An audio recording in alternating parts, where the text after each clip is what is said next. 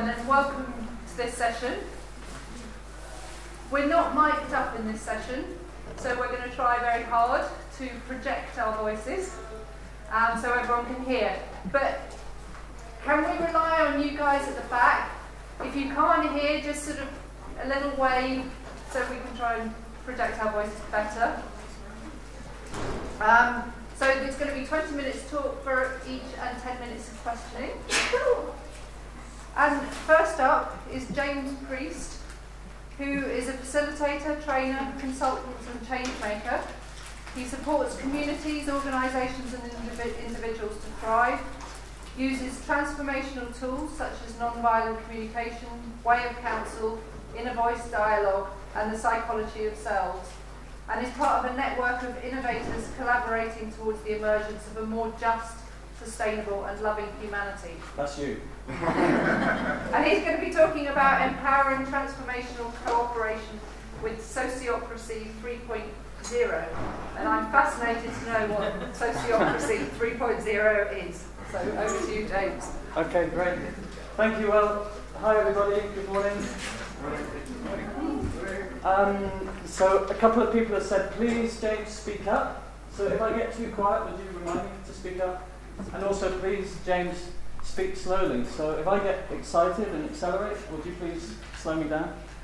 And if anything about my delivery is unbearable for you in some way and stands in the way of you engaging with this session, then please stop me, because I would rather we all arrive together at a point that we would wish to, rather than leave half of you behind on the way.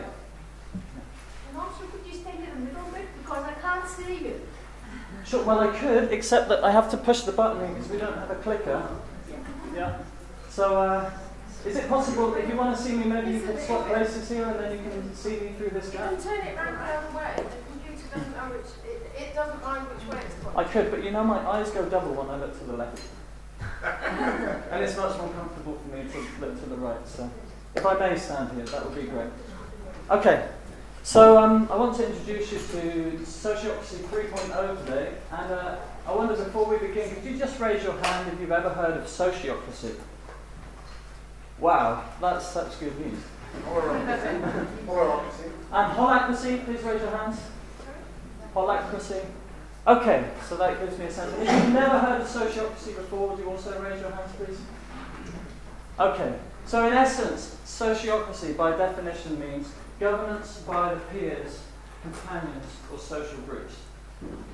Roughly translated, that means giving people who are invested around an area of work or creativity together the power to make the decisions about how they do that work, within a range of tolerance and with respect for other people and other social groups around, the environment and so on, within a range of tolerance of their needs also. So it's about distributing autonomy to groups of people, because usually the people who know best about how to do the work are the people who are doing the work. So Sociocracy, governance or rule-making, decision-making by the friends of social groups, with a heavy influence from the Quakers.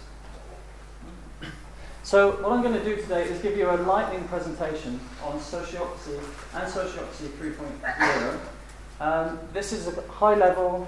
So we run 2-day, 4-day, 1-week introductions to Sociocracy. So it's just to give you a flavour, and mainly what I want to do today is to share a perspective with you. To share or to awaken a point of view that actually we all have all of the time. And to show you how this today isn't about teaching you something. It's just about us remembering how we are an expression of life's longing for itself, and remembering that we, all of us, are functioning according to the universal principles by which life unfolds. This is kind of biomimicry into organisational governance and decision making. So 3.0, or S3 I will call it, is basically a framework and a set of principles that groups of people can use in order to facilitate the organic evolution of organisation. It's also a framework for governance. When I say governance, I mean optimizing the flow of information that comes through each of us as individuals within the system to the places it needs to go so that we can optimize our effectiveness achieving what it is we want to achieve. And it has built into it a decision-making process based on the principle of consent. So it's not meaning version 3.0? Sorry? It's not 3.0 version? It is 3.0 version, and I'll say briefly why as I go on with the presentation. So a decision-making process based on the principle of consent. Consent is different to a lot of people's interpretation of consensus. And what we mean by consent is the absence of a reason not to. So what we're looking for in consent decision-making is good enough for now, safe enough to try decisions that we can then test, see how it goes, learn from our experience, and then apply the learning through our real engagement to evolving, pivoting, and adapting how we do things. So that we can spend less time trying to create the perfect solution and more time learning through engagement and discovering the emerging evolution of how to achieve the things that we want to achieve. So I'm not going to go into consent decision making today, but I wanted to share with you that that principle is underpinning this process. So there's this emphasis on discovery in S3. It's a bit, if you imagine like the old paradigm, business planning, and groups of people would come together, they'd put together 50 pages, with financial forecasts, SWOT analysis, strengths, weaknesses, opportunities, threats, the business plan, and then after 6 months of planning it and a huge investment, they would then implement it and discover that 99% of what they'd anticipated was different, and then rewrite the whole thing, and then pay people to rewrite and keep reframing the whole thing so it looks like they're on track. Has anyone ever had an experience of that? Would you guys? Okay, there's a few people here. These days, you've got this lean canvas, yeah? It's like one pager. Approximately, who's your first customer? Where do you want to direct value initially? What's the first step you're going to take? Try it and then learn from the experience and then evolve your plan as you go. S3 is a framework to support the organic evolution of organisation. And for more conscious collaboration, all I mean by that is 90% of the time, all of us are acting out of unconscious, habitual strategies that we learn in our lives as our very best way to get our needs met in earlier moments of our life. When we come together as groups of people, we meet different ideologies, different ideas, different strategies. And what tends to happen in the absence of clarity, one around where we're going and two around how to negotiate this diversity of perspective, is that we end up in some kind of polarization with one another. And we tend to seek out those people we feel alignment with and distance ourselves. And if we're quite pluralistic, then in a very discreet way, quietly judge those people who do it differently to us. So when we talk about conscious collaboration, it's about stopping for a moment before acting and asking, what's actually going on here? What is it really that's here right now in the world? And what are the needs associated with this that we want to somehow flow things of value towards? And if we can establish that, the actuality of what's happening and the needs associated with it, then we have a place to align. And if we have a framework that helps us to embrace the diversity of perspectives and creativity of many individuals who have all had very different experiences in life and come with very different contributions to make, and we can find a way to tap that collective intelligence and arrive at decisions that reflect something beyond any one personal opinion, then we begin to discover decisions that are far more resilient, far more holistic, and far more likely to be effective in achieving what we want to achieve. You've heard this expression, the whole is greater than the sum of its parts. So this is a framework to facilitate the emergence of something greater than the sum of our individual parts. We really need this right now, as a species. The time of radical individualism is fast coming to an end. We have to find ways to collaborate. We have to find ways to innovate new solutions to old problems so we don't keep doing what we've always done and keep getting what we've always got.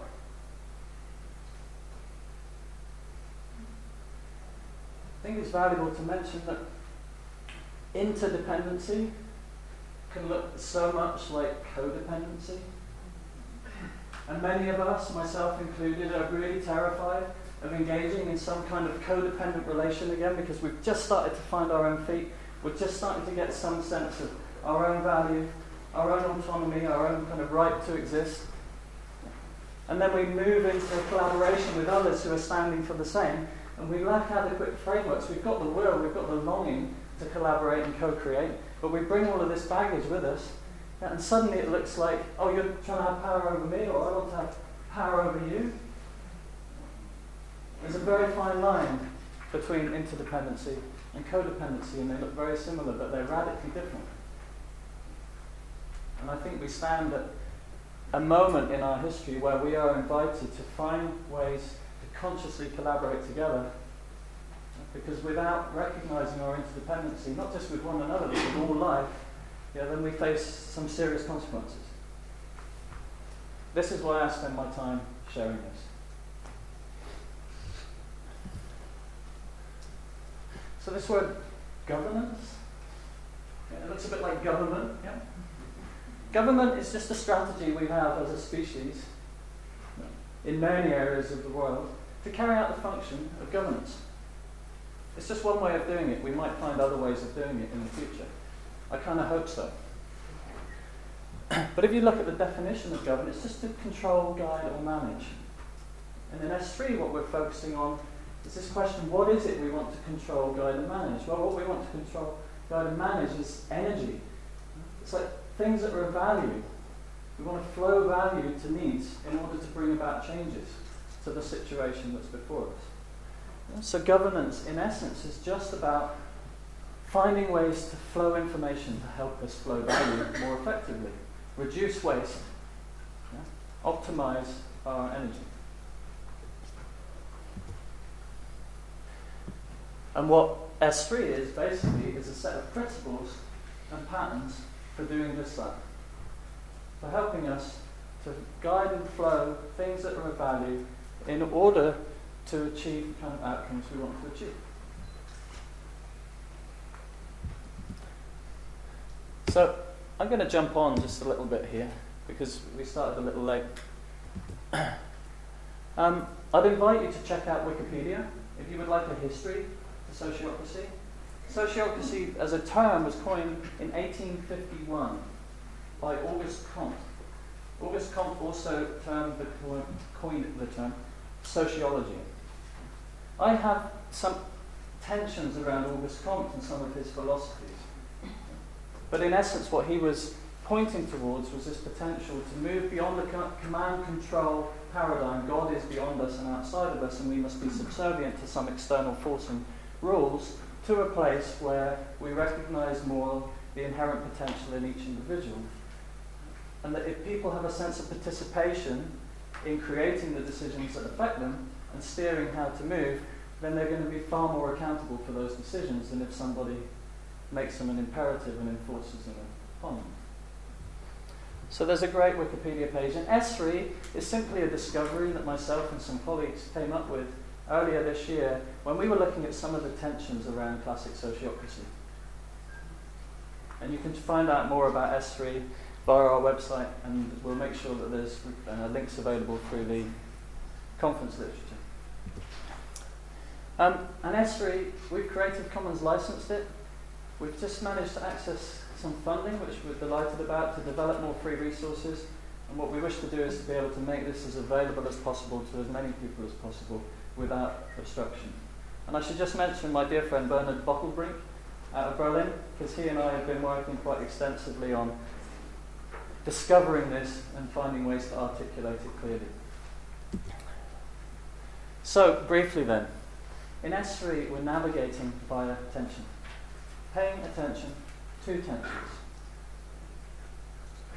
Inviting each person within a system to act like a nerve ending to the system, to pick up changes in the environment and feed that information back to the places where it would be most valuable.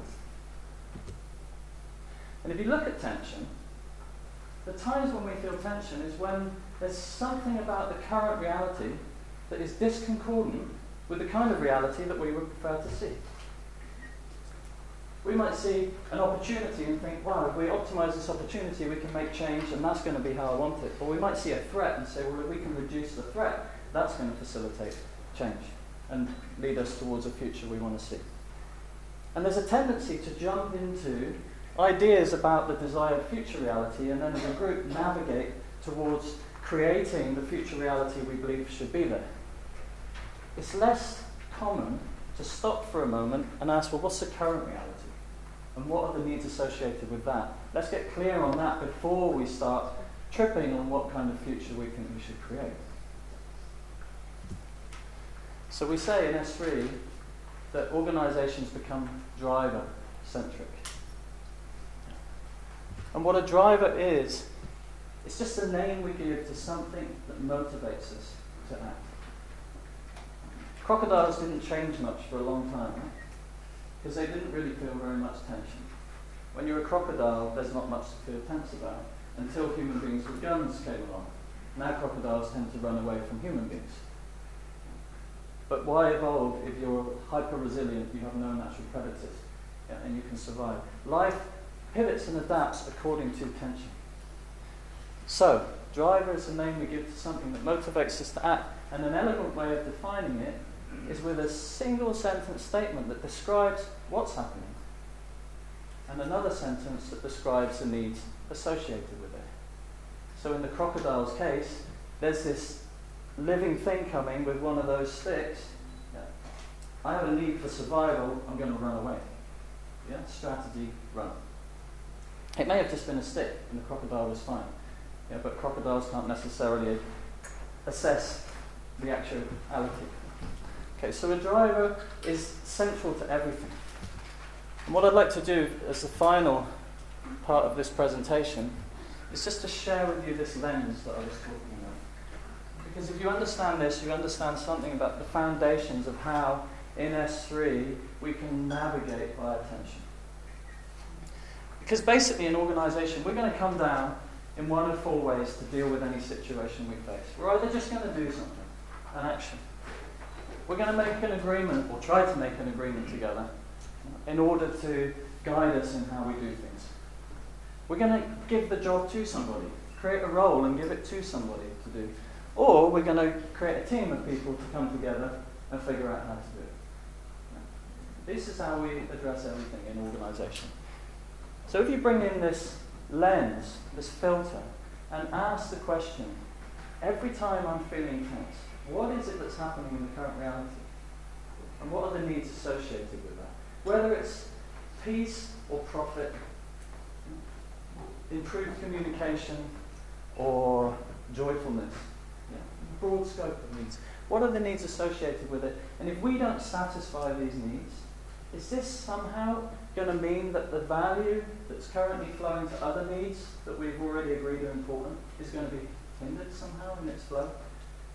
If we see a reason why not responding to a new driver means that it's going to mean harm of life energy flowing to an existing driver, then we call this a new driver. And then Sociocracy offers a number of patterns and processes for forming proposals together, making decisions that are good enough for now, safe enough to try, selecting people to roles on the basis of the reason for them to be there, not on the basis of the power or assumed power that they have, and constantly learning from our experience with regular feedback and evaluation to apply learning to each iteration of our decisions.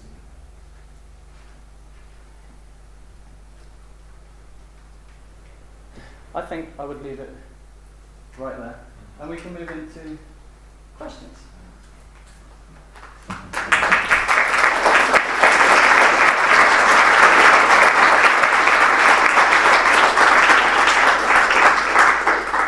Yeah, here and then Rikesh.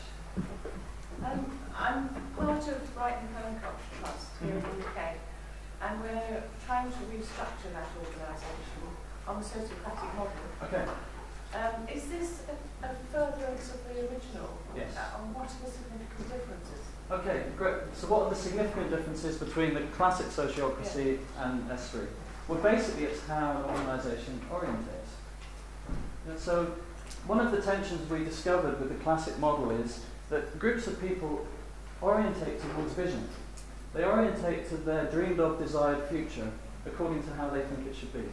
And what we're seeing now emerging into the world with frameworks like Theory U, for example, that's clear for some of you, that's fine, but it's basically this recognition that there is a kind of inherent longing of life to unfold in certain ways. And that we are kind of stewards and custodians of that process. Yeah? And we have a big scope for creativity and a lot of scope for variation in how we do things. And yet also there is this kind of general direction that life is unfolding. And so the potential problem with navigating towards a dreamed of, desired future is that that dreamed of, desired future may in no way reflect what the future needs to look like in order to satisfy the needs that motivated the action to begin with. Could you say that again? Sure. Yes, I will. The potential pitfall of navigating just towards vision without considering the source of the motivation to act to begin with could be that we collude together to create a future reality according to our fantasies of what might be best, regardless of whether or not that is accurately satisfying the needs that we saw deficit originally we were motivated to fulfill. Yeah? So if you look behind anything, everything has a driver. Your question has a driver. My answer has a driver. The cameras have a driver. You being here has a driver. Yet there's things in the current reality that we all perceive, and we see needs, either our own or other people's, or the environments, or the world, spirit, and so on. And we're motivated to act in some way. We are need-satisfying creatures. This is what we do, always. And so what we're saying is, don't have an organisation and discard vision. It's fine to have vision. It's fine to have an intended outcome in mind. Just don't get attached to the fact that it should look like that. Because you might find when you start satisfying the real needs, that actually what emerges is something different to what was anticipated. So if we're hooked on vision, we might get rigid and resistant to change it. But if we're focused on reading current reality and asking, are our endeavours bringing change to this current reality in the way that we would want? And is it fulfilling the needs or not? Then our strategy might change, and the consequences of our strategy might change. So vision can be far more flexible. We prefer to say intended outcome with regular review rather than vision. Rakesh, you had a question? Yeah. I mean, you've more or less answered it. As you know, I teach Sociocracy 2.0, put it into practice every That's a day. nutshell. And so my question is going to be, what was it about 2.0 that, what was the tension in 2.0 that led to the evolution of 3.0? Yeah. Why did it need to change? Well, it was a recognition that 3.0 isn't anything new, and it was running as a system underneath 2.0 anyway. Yeah, because we're all responding to satisfied drivers all the time. So we just said, let's make it explicit. We can take vision, mission, aim from the classic sociocratic structure and put it, it's a strategy, right? To have a vision, a mission, and an aim. Our strategy to meet these needs is to try and make the world look like this and do it approximately like this with these things. So it's not actually new.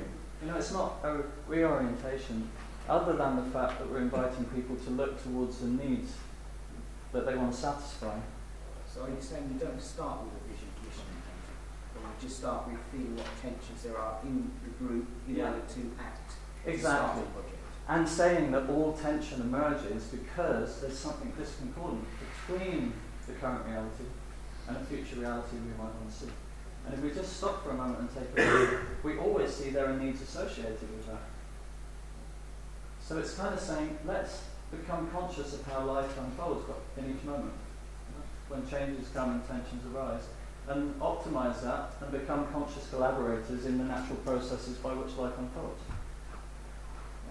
And it makes some difference also to how you qualify consent and objection, but that's for another day. So there was a question here. The guy over there has had his hand up the longest. Okay, so you and then you, and I think that will probably be all we have time for. Yeah.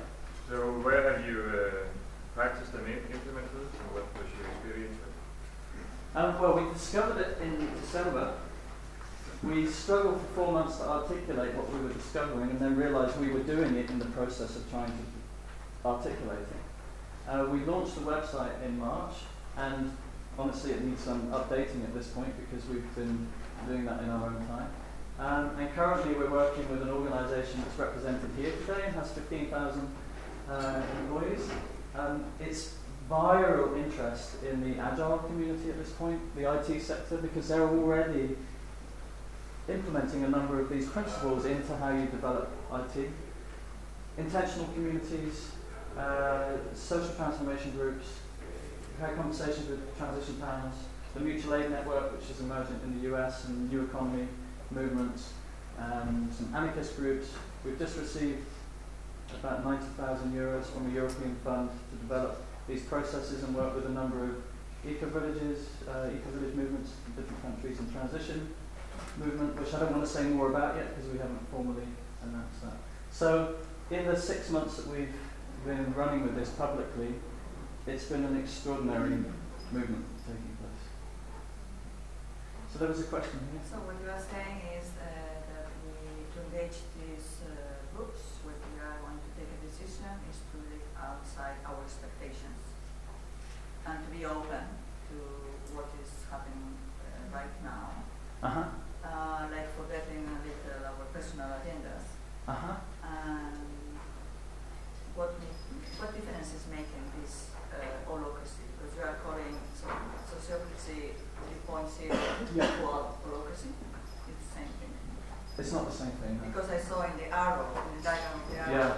Yeah, we took some of the principles that Brian Robertson had been exploring with holacracy.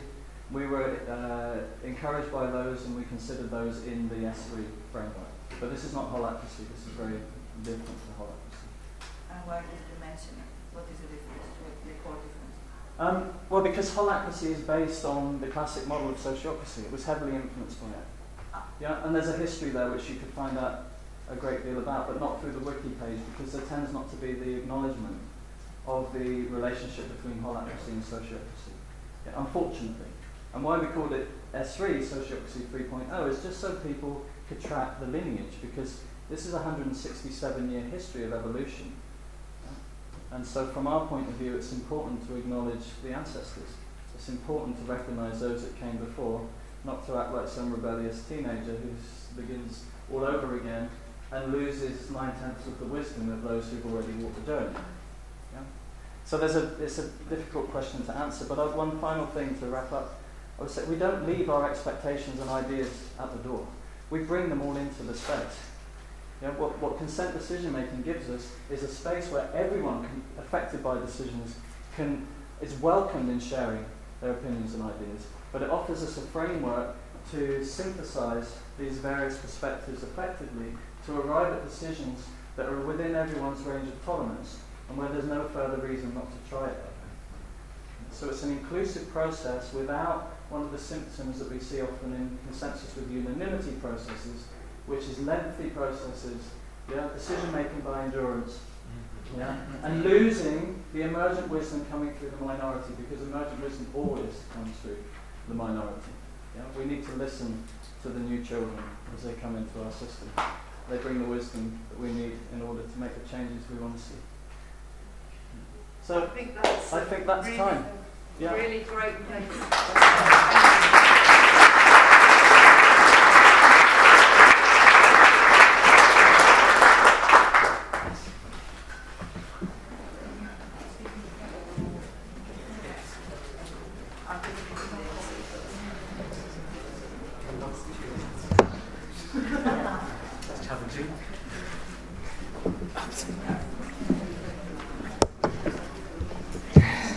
Okay, anyone who hasn't got a seat, there are still a couple of seats available. Yeah.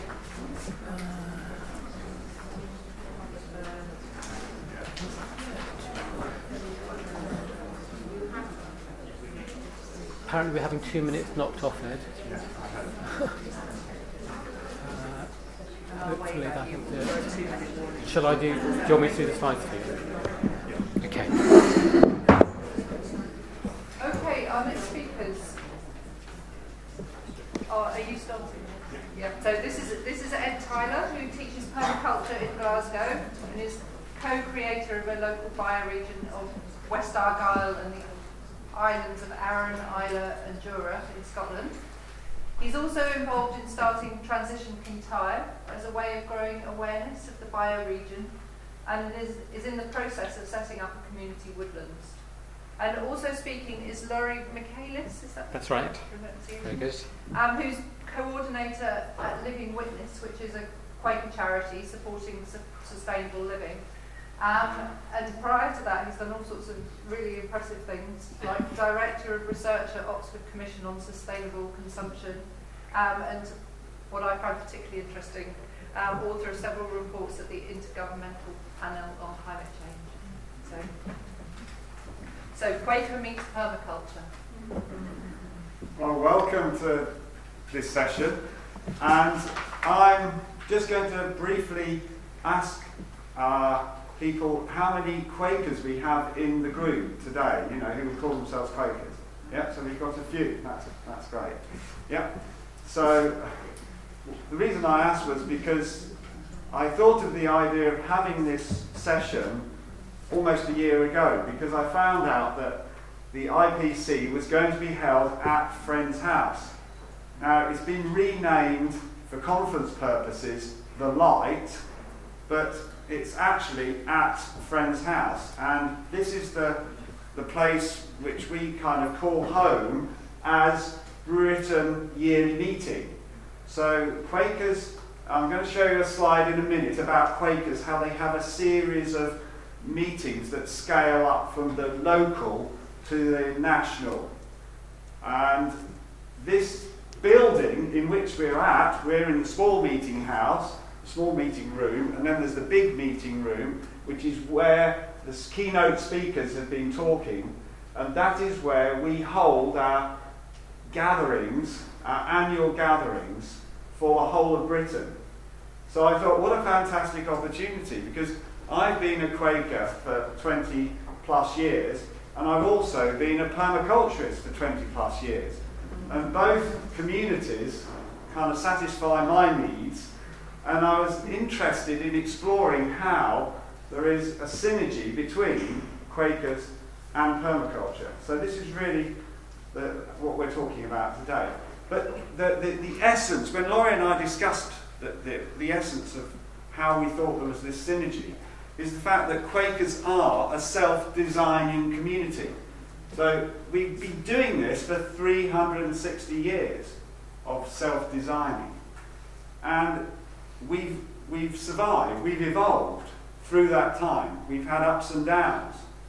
We started on a huge up, which Laurie will maybe go and touch on, but we haven't really got much time, so I'm going to move on and get through the slides. Okay. Now, what strikes me, looking at the two communities, is that they both have very strong ethics and principles.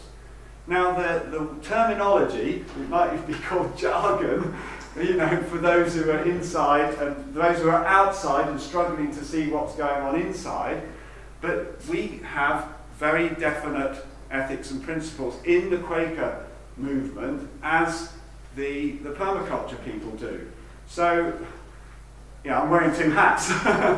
So here we go. So, you know, they're common to Quakers and permaculturists, and they're core and they're fundamental. It was really interesting hearing Jeff Lawson saying, foregrounding right the way through his talk, the fact that it's all about ethics. You know, that permaculture is all about ethical behaviour towards the planet. And of course, our philosophy as Quakers is that it's ethical behaviour towards each other as people. So again, the systems kind of nest really well together. Okay. So we in the Quaker movement have our ethics and principles fundamentally as what we call our testimony. Now, our testimony is all about right relationship. It's about the kind of a relationship that James was going to earlier. You know, the kind of building those kind of relationships between ourselves as human beings and as communities. And in order to do that, we have 5. What I wanted to stress is that it is one testimony, okay? It is a right relationship with the world, with the rest of humanity and with the planet. So we are well known. If people ask what a Quaker is, they usually say it's something to do with peace.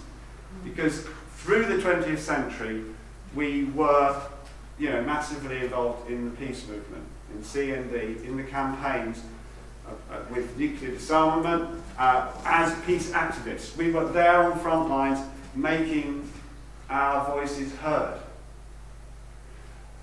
Equality, just quickly run through the others. Equality, again, Jeff Lawson was making a big play of that. The whole issue of equality, and that is core to what we believe. As Quakers, we believe that everybody is equal. Everybody. And we strive to keep that equality going through evolving as a community, a worldwide community. Simplicity goes without saying. Quakers have always been known for their non-material stance. In 21st century terms, we talk about it being non-materialistic. Truth. We are seekers after truth. In fact, that was probably the core testimony that really Quakers, people who were non-Quakers appreciated, because Quakers were trusted for their word. And I hope they still are. Sustainability. That is a new one which Laurie's going to go into a lot. Okay? Zone 0, 0. Okay, this is what really interesting. This is the kind of thing that really interested me about looking at Quakers and permaculture. Now, in permaculture, David Holmgren has his flower with his petals. One of the petals is all about health and spiritual well-being of the individual. He's saying that permaculture has a lot to offer there, and that it's part of the permaculture movement. When David Holmgren published his book 2004, which was referred to by Rob Hopkins, it's a very seminal book, because he brought permaculture out of it being just to do with land and growing food on land. He said it's about a lot more than that. He said one of the petals, it was a whole flower, it was all about lots of different things, but one of the petals was very much about zone 0, 0. And I know you all understand what that is because you're all permits, so that's okay. In other words, it's not the zones that you're working on 1 to 5 out there in the environment. It's not even in the home where you live, which is zone 0. It's actually within you. It's 0, 0. So it's going right into you as a person and your health and spiritual well-being. Now, Quakers, we do this, and Laurie's going to mention a bit more about that in a minute. We listen inwardly to each other. We are open to transformation as a worshipping community. So we do it very collectively in a spiritual way. So, there's a slight, this is interesting. I think the two can learn from each other. Okay, so next slide, yeah. I'm going to swap over now, right. And Laurie's going to take over. I'll hold it. It's all right, I'll hold it first. I'll do mine. Okay, he'll do this. Yeah, right. So, thanks, Ed. Sorry.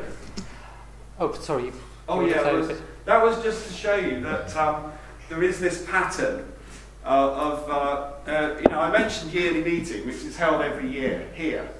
Well, I'm part of my local meeting in Argyll, which is in West Scotland. Okay? So I'm a member. There is a local meeting. There is an area meeting, which is West Scotland area meeting. So that holds place all the way up the west coast of Scotland, uniting all the small area meetings. There's only 10 people in my meeting, and almost 200 miles away there's another meeting. But we have an area meeting to hold that space, to try and bring us together. Then we have Meeting for Sufferings, which is a very interesting body, which is grown out of hardship and imprisonment. That's why it's called Sufferings, because when it was formed in the very early years of Quakerism, people were being thrown in jail for standing up and saying what I'm saying. Almost everybody was in prison. So anyway, yearly meeting. Meeting for Sufferings was and still is, the kind of body that holds the space and tries to discern, as we say in Quakers, discern, work out, feel, intuit collectively what the real concerns of yearly meeting are. And the yearly meeting is when we all gather, just like we're all gathering over these couple of days. So you can see it's actually a fractal pattern. It exhibits self-similarity all the way down. So if you go to a local meeting, it's like a big one. Okay? How are we for time? Right. 9 minutes left. Right, Okay. So, Sorry. I want to talk about a bit more practically about what Quakers do and how we function in three kind of nested senses, if you like. The first is what we call our meetings for worship. And one of the things about Quakers is we use quite a lot of archaic language, but we're probably about one of the most postmodern religions that you'll come across. In that, using words like worship, quite a lot of us, I think something like 20% of Quakers would call themselves atheists. I tend to call myself an atheist, Jewish, Buddhist Quaker, so that gives you some sense of where I'm coming from, possibly. I'll say a bit about our decision-making process, and I think it's interesting in comparison with sociocracy. And I'll say a bit about our engagement with the world and what Ed talked about as testimony. Our meetings, there are about 480 meetings around the country. Basically, it's sitting together in stillness, listening inwardly and to each other, and both of those are key. And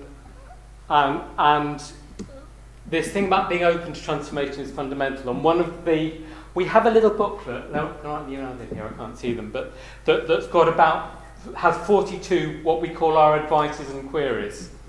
And the first, that's the closest we've got to having a kind of a really core text. Quakers don't have a creed, we don't have a set of beliefs, but we have got these things that we call our advices. And the first one is this: take heed to the promptings of love and truth in your hearts. Trust them as the leadings of God, and a lot of Quakers would say whoever that might be, whose light shows us our darkness and brings us to new life. So there's that element of the light is quite a strong image for Quakers, and phrases like standing still in the light, sitting in the light. So there's this element of both listening and being open to being shown.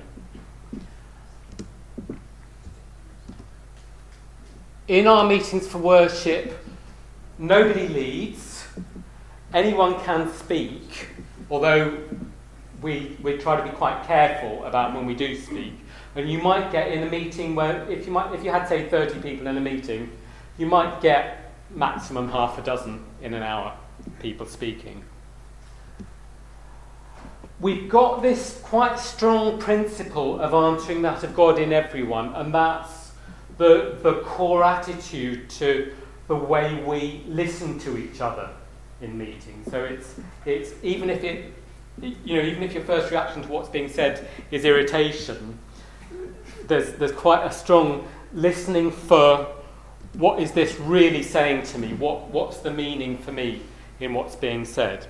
And that's quite an important model for how Quakers try and engage outside meeting for worship. So in a way, the meeting for worship is practicing for relationships in the world. Very much about respecting others' journeys, so you're listening for what are other people saying about what they found, and having a sense of all conditions. This is, again, famous early Quaker George Fox talked about this, needing to have a sense of all conditions. Which he did quite a lot by getting thrown in prison and stuff like that. And sometimes, through this careful listening in the meeting for worship, we get to a place which we call unity, or being gathered. And I would call it a kind of collective consciousness. And really that's kind of, for me, what's magic about Quakers. I think it's the one place I know where this really happens deliberately over and over again, this group creation of a collective consciousness. And this, for me, is a key to, okay, you heard a little bit, I've got a background in doing fairly mainstream climate change work and thinking about how change happens and so on. For me, Quakers are really interesting as a model for a different way of doing change. So if you take the conventional view, which is top-down, government decides, I'd call it a machine metaphor, pull the levers, make the change happen. That's number one. And I think permaculture is obviously, way beyond that. There's a second one, which I would call an ecosystem metaphor, and which is about innovation, which is encouraging change, guiding change, competition, survival of the fittest. This has actually got quite popular with government, this idea that you make 1,000 flowers bloom and you nourish it, and it's innovation systems and getting the framework right and getting the incentives right. And it's bottom up, but there's also a top down, or there's somebody doing the guiding. There's somebody deciding what the priorities are. And our model, and I think the model that permaculture aspires to, is actually, it's not quite an ecosystem metaphor. It's actually something a bit different, because it's a community of people in dialogue. It's my partner's a therapist, and she talks about intersubjectivity. So it's actually it's a place where we are all part of deciding where we're going. That's a picture from the Quaker community that I was part of. I'm in an intentional community in the Peak District for several years. But it's really interesting how challenging it is trying to do this in real life. But that's what we are trying to do, is really be subjects together deciding where we're going. Our method for doing this, Quaker business method we call it, the decision-making method, it's a meeting for worship that agrees a minute. And producing a text together is actually the key to how we do it. I've talked about it's a process of seeking unity, which means we heard about consent. The Quaker discipline is very much one of letting go of our own positions and looking for what it is. Now, the archaic language is what's God's will for us. We talk about the sense of the meeting, and it's finding a way forward together. Yes, I've said that. That takes us into an engagement with the world, and Ed talked about the testimonies, which are very often things that we're doing that are countercultural, equality and so on, but it's also about modelling. It's about being patterns and examples. I'm going to skip this, except just saying that very often it's engaging the spirit of the world. But we're very much about practice, and I would say Quakerism it's an experimental religion, an experiential one and an experimental one. We do a lot of work with conflict, and for example, I was in Bonn for the climate negotiations in June, doing conflict work basically. I've talked about the community I was part of, and that's kind of thing, and more generally Quakers are engaged in supporting social change. I need to skip this. Can I do lessons? Very, very quickly. Very, very quickly. What we find with this is, certainly what I suppose my experience has been doing this work, especially on climate change, especially on sustainability. It's a very delicate balance of staying true to principles and letting go, because we're working with some of particularly with sustainability, we're working with some of the hardest stuff for people. At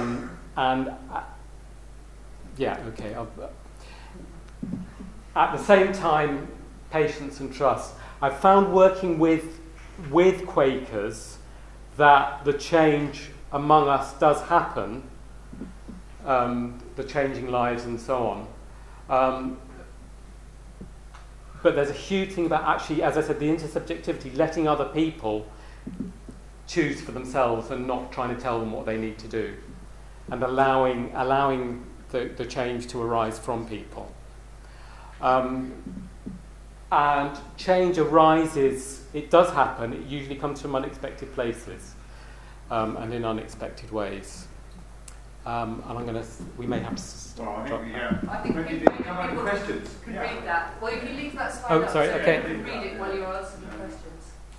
Yes, it's a thought I was going to raise before in the last presentation. It occurs to me every time.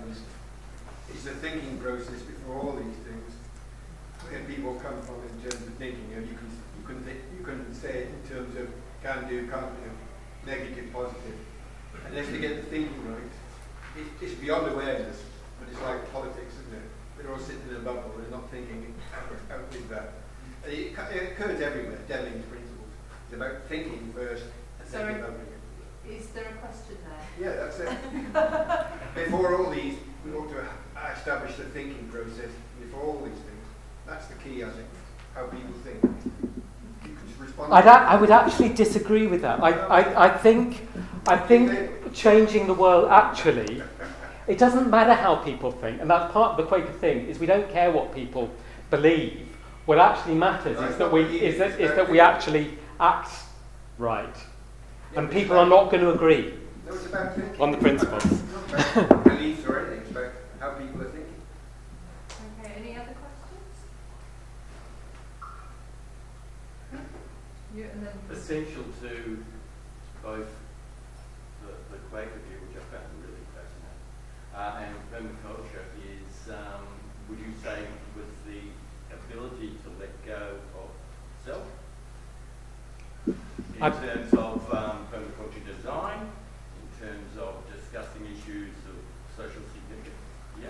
Absolutely fundamental. And I think with the Quaker process, it's for me, what's interesting about it is we practice the letting go of relationship in community, in I-thou relationships in the meeting. And I think that can then extend to a more universal co-identity. Yeah, I'd just like to say from the permaculture perspective, exactly the same, because I noticed you mentioned that, designing, and as a designer, as permaculture designers, it's so important to let go, when you're observing and looking at the landscape and engaging with other people who are maybe custodians of the landscape, that you do have to let go and meet people where they are and really deeply observe nature, not from your point of view of what you want to do. And permaculture is all about not doing anything for a long time.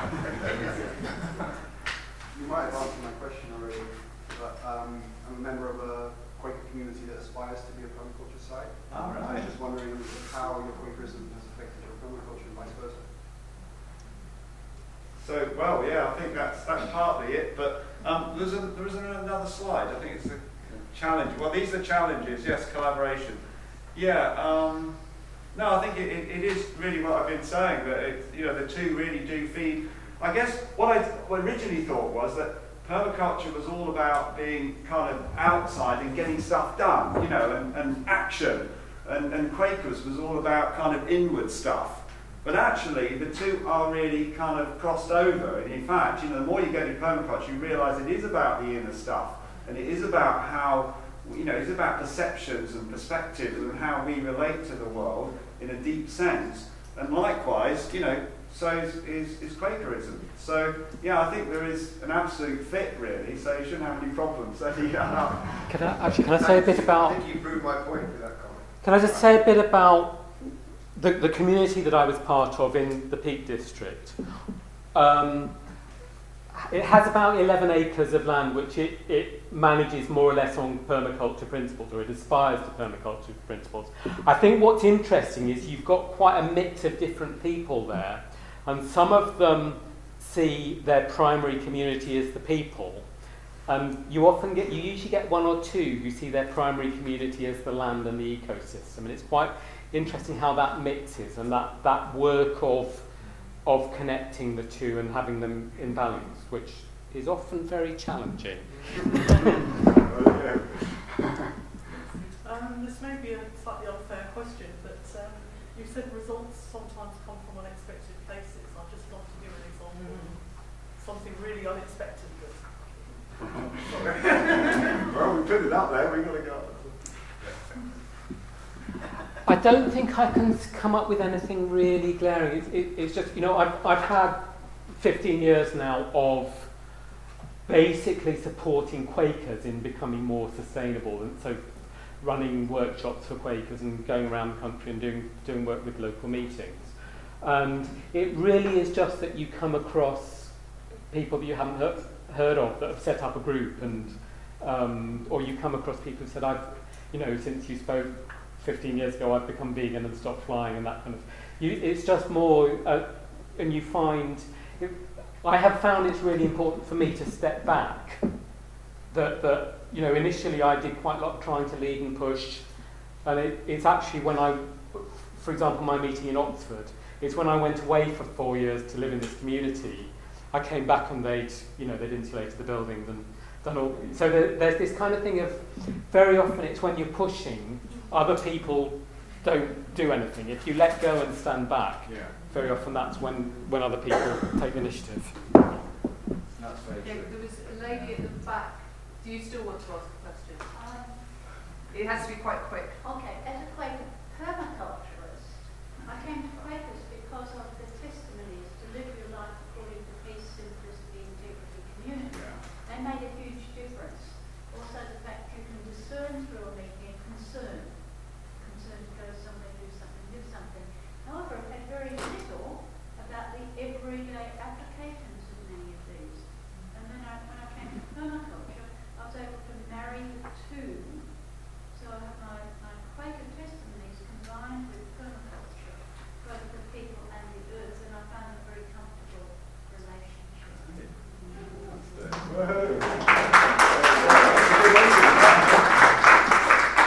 Okay, this will be our last question. I was just wondering, you know, with communities and things, when we talk about inner environments, from a point of view of mindfulness, I don't know if you know anything about mindfulness. Through facilitating a lot of groups, I've realized that some people are more willing to engage with their inner environments than others. And obviously someone has to want to do that, to engage with their inner environment. So in a community, there's going to be people who are not willing to engage with their own inner environments. Would you say that that's, you know, almost like a prerequisite for a community to work? You know, I've just spent a week back at my community in the Peak District facilitating conflict and relationship building stuff. And it can be very difficult where you've got people who aren't prepared to, but at the same time we need the mix of people. So we need the very practical people who maybe aren't so comfortable doing that. And I think I wouldn't say it's a prerequisite, but I think it's just a huge amount of work of building mutual understanding between people. I don't think there are any prerequisites. I mean, answering that of God in everyone, that principle says actually we need to be able to bring everyone in. But it can be hard work. And just by setting examples, like Andy, it's very interesting how Andy used the term pause. He didn't want to talk about a silence, you know, but Andy's very tuned in. Andy Goldring, you know, at the very beginning, was most people there. You know, he said, before we start, let's have a wee pause.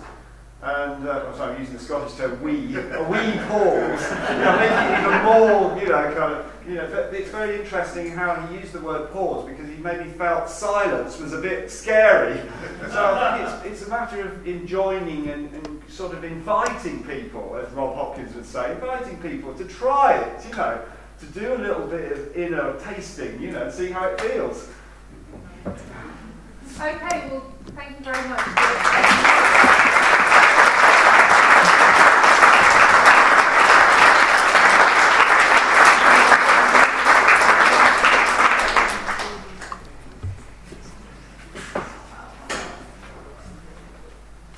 Okay, so thirdly, we'd like to welcome Dr. Katy, a social anthropologist, designer and educator. After doing research on peasants' economy and livelihoods in Romania, she founded CEL, the Centre for Ecological Learning Luxembourg, an incubator for permaculture and transition living. Today she's going to be talking about a case study of an organisation, an emerging network, rooted in and driven by permaculture and transition principles and practice. Thank you, Katy.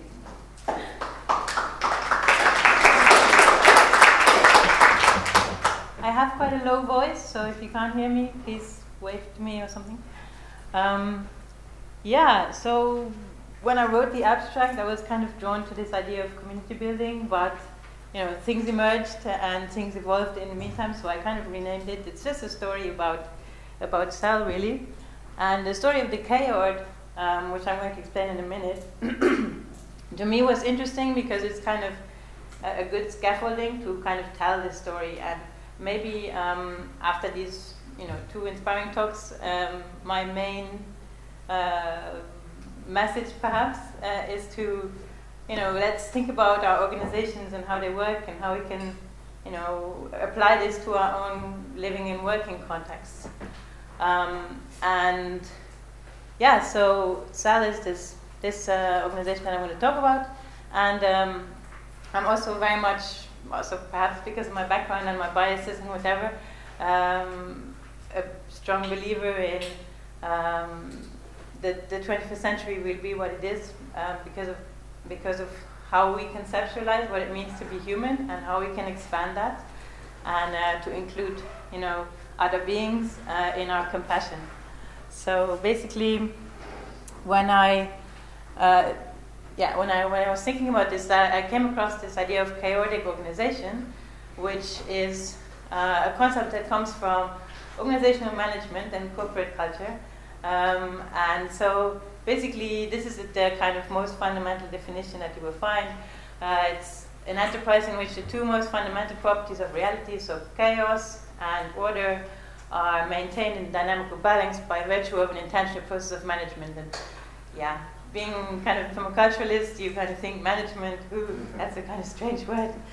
So I would kind of rather use the idea of governance, because it's more, it has more this idea of pulse, like I think about a river that kind of in arid biomes perhaps kind of has a flow of season and then perhaps no flow in another season.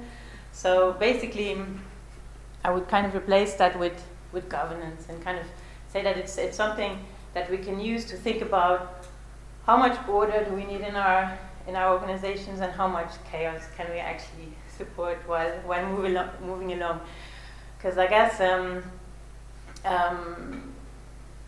there's new ways of thinking about organization that are perhaps very fruitful to us. And so these are the properties that are usually associated with this idea of chaotic organization, and they come from biology and from things like that. And basically, chaotic organization, and I need to come clean about this as well, is it comes from somebody called Have you heard of him? Yeah? Do you know who he is? Yep. Yeah? Founder of Visa. Yeah, great. Brilliant guy. He really was a brilliant guy. So already in the 70s, he was thinking about command and control stuff, really didn't work for corporate anymore.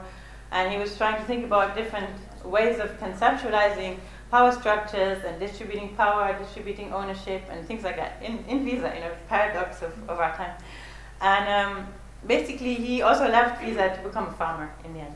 It's like the end of the story. And so he basically came up with these properties that you can associate with living systems as they evolve through time. So one is discontinuous growth, organizational consciousness, connectivity, flexibility, continuous transformation, and self-organization.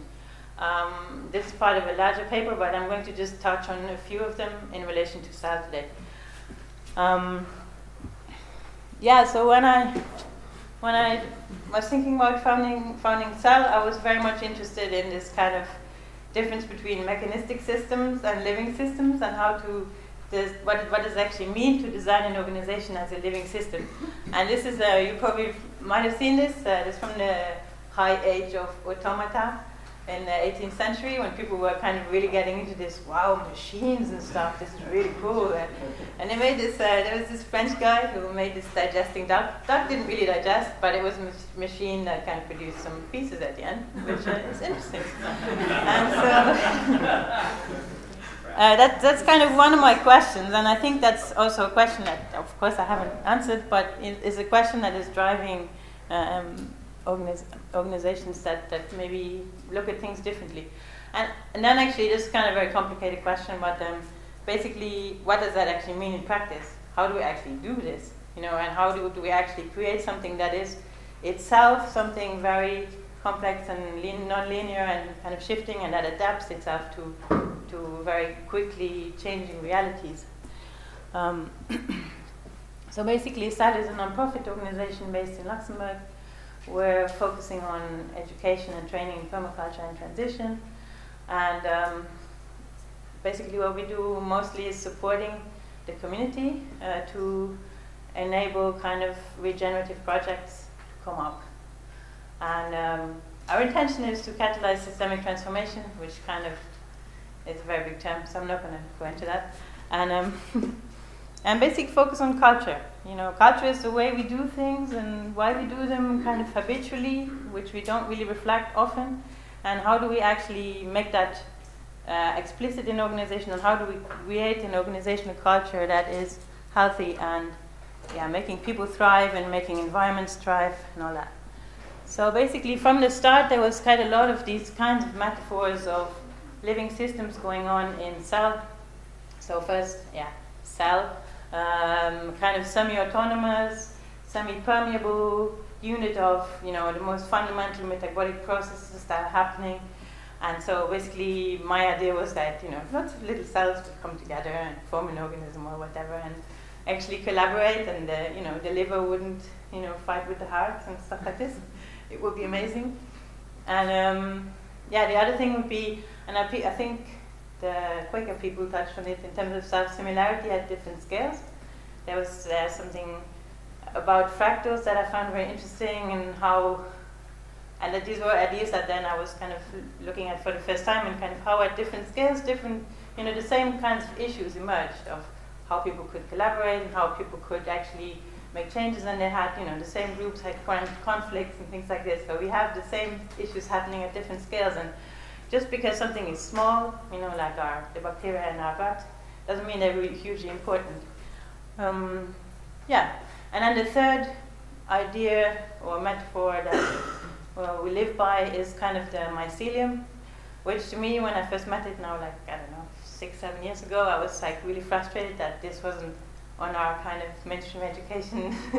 When we're kind of 5, we need to know this stuff, you know, about mycelium and how it connects things, and how it is basically the underground transport system, and it kind of, and you will see this kind of as I go on, that we are all connected into this ecosystem of communities and of the environments around that.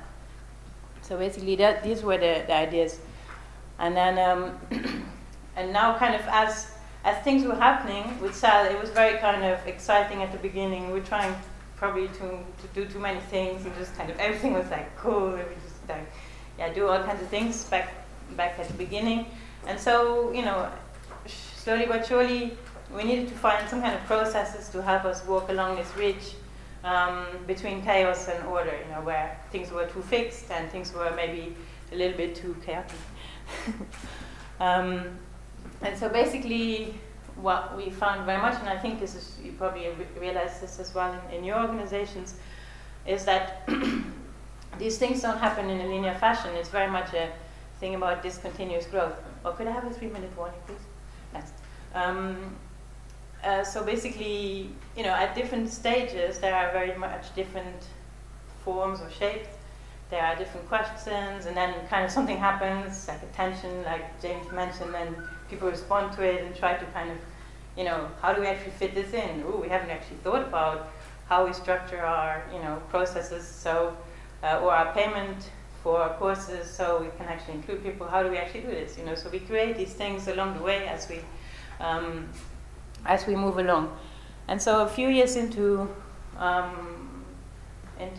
growing Cell, we had our first kind of process of reflection, which was based on the question that's on the top there, kind of how do we create resilient systems by reconsidering our structure and our presence. So it was kind of about, you know, we're doing so many things, and what are we actually good at doing, or what do we actually want to focus on, you know? So it was kind of, and within that we had an externally facilitated process within the core of Cell, and everybody was invited to join in and to kind of, yeah, we came up with this vision and the mission and stuff, and also the values. And in the values, it was quite interesting that these are kind of, you know, when you look at them, they're very kind of spiritual values in some way, you know, which to me hadn't, you know, I didn't think that it was so widely shared in the course, so it was something surprising that came out of this process, for instance. And we fleshed these out. They're kind of, I think they're available on the website, or if you're interested in them, I can also talk to you more about this process. So basically, this is what came out of that, and from there, you know, somehow things changed again. And yeah, we kind of made this, like, we kind of encapsulated all our, you know, the permaculture principles and stuff into this kind of volunteer guide, so as to kind of keep the system open. So it wouldn't be this kind of cliquey thing of just a few friends that had come together sometime in 2010 or 11. You know, so, and it's kind of thanks to Marco, I don't know if it's still here. I think it might be gone. But basically we call them mitochondria because they're the powerhouses of cells. So basically they're the kind of, you know, these little structures that make respiration processes work and kind of transform all kinds of energy and do interesting things in cells. So that was one of the outcomes of this. I'm just kind of mentioning this. But basically what this did was also to cater for self-organization. Because self-organization is something that happens naturally in living systems usually, but in our culture we're not so good at it. So we have to actually design it in. Yeah, I mean, and this is just a quote about, yeah, self-organization is just kind of, when you developed as an embryo and we all, you know, it was all kind of happening and, you know, things came together and differentiated in a proper way. You know, it was pretty cool. Nobody was executing this. It was just kind of being formed from, like, I guess, a combination of, yeah, genetic and then also developmental processes. But yeah, how do we actually design this in? At the beginning, had very naive ideas about self-organization and thought that, you know, autonomous leadership is going to evolve and it's going to be fine and these groups will be like. And so how do we actually enable leadership? And I think that's something that some of these presentations touched on, and I think it's a very large issue, so just bringing it up. And yeah, and then things changed again. Like 2013 and 2014, we saw lots of groups in, you know, this kind of strange biome/country that we have, very small. And it's kind of, there's a watershed kind of on this side, there's a watershed below, and then, you know, it's almost just one watershed. You know, it's really a bioregion, so it's interesting in that sense. And there was all these groups that came up. There were thematic groups and regional groups. And we put in a funding bid that was going under the banner of Transition Platform Luxembourg in last year. And it was actually successful.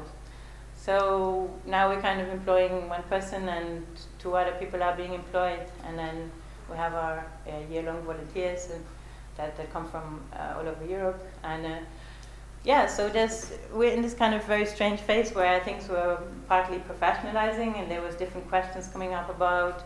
So we have this amazing, you know, celebratory culture that we have from our volunteers, but now we're aiming to professionalize. So how do we actually do that while, you know, having very, very much quality stuff in our courses and also providing services to local councils, and kind of being in service relationships with different agencies, but also not really losing this kind of spirit. So that was like really new questions again. And and it kept moving along.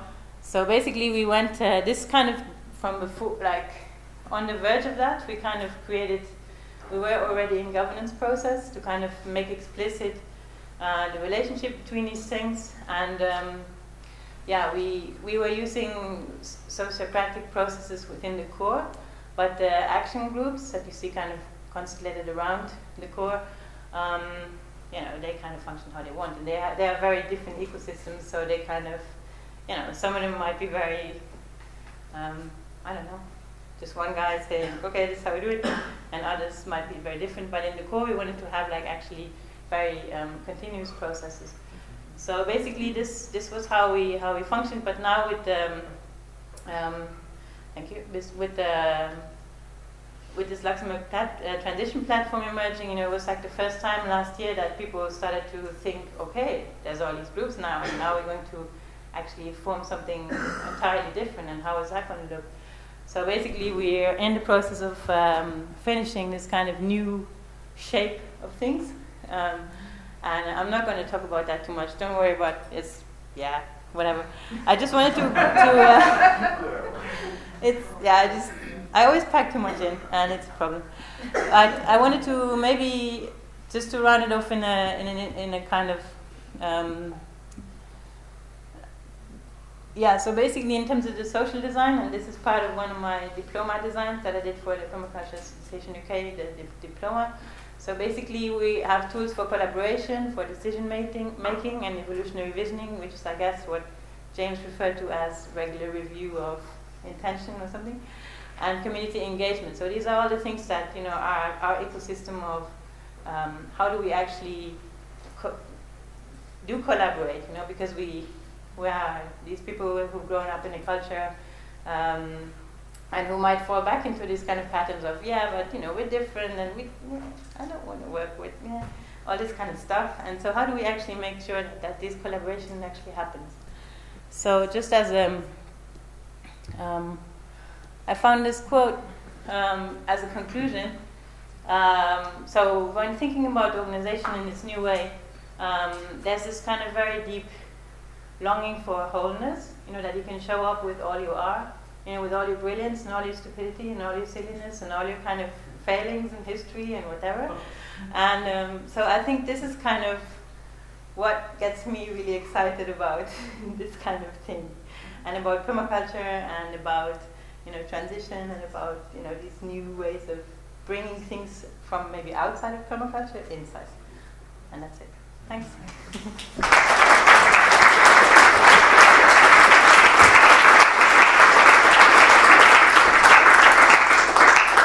So have we got any questions for Katy? Everybody's hungry. Was the mitochondria referring to the document that you produced as a guide? Yeah, it's just that this idea that everybody who's working with this cell is a mitochondrian, kind of transforming energy and doing things. Powerhouse.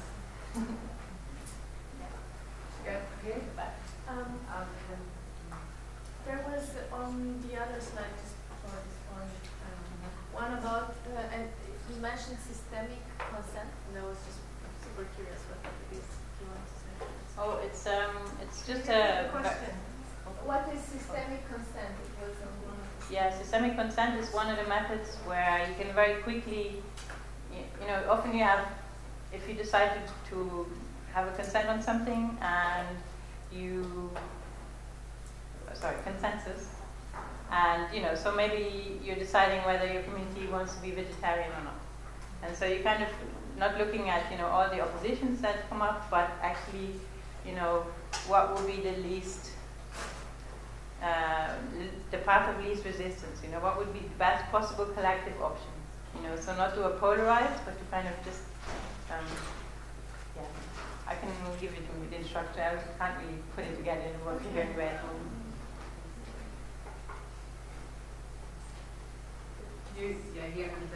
What in Luxembourg, your organization, what group is most receptive or attracted to the Chaordic ideas? Is it mainly young people or older people? Or? Well, that's a really interesting thing that I think transition brings, and that permaculture can't do. You know, I'm kind of, at my heart, I discovered permaculture first, so I'm like, you know, very deeply loyal to whatever it is. And transition, I think it actually manages to be more inclusive and to not just attract perhaps a certain green or, you know, very people that like to work, you know, outside, and I don't know. There's something about transition that is more inclusive and that attracts more people who are maybe united around food or around their local neighborhoods or around diversity as such, you know, around the different linguistic communities, for instance, in Luxembourg.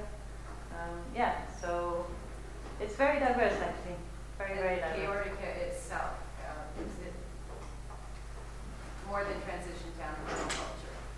The idea of the Chaordic. Oh, well, the idea of chaotic, I just used it to speak about living systems and to speak about ways in which to understand organizations. So we didn't actually, there is a design process that is a chaotic design process, which is here.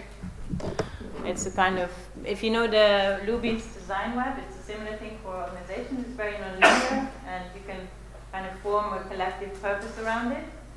So you can check that out. It's kind of also a tool that you can use, and we've used it just for one group. So we haven't used it to design the whole thing. But yeah, we can talk about that after the talk. More a comment than a question really, but I've been in PDCs, I've been teaching over the years in terms of making projects happen.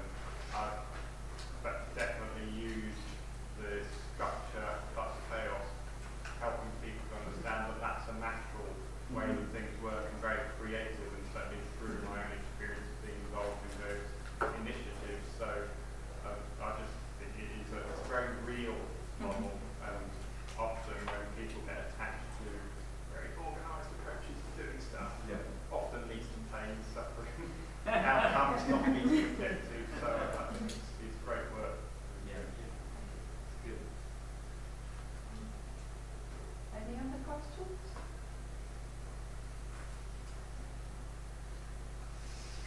That's utterly remarkable because it means we're going to come in exactly on time.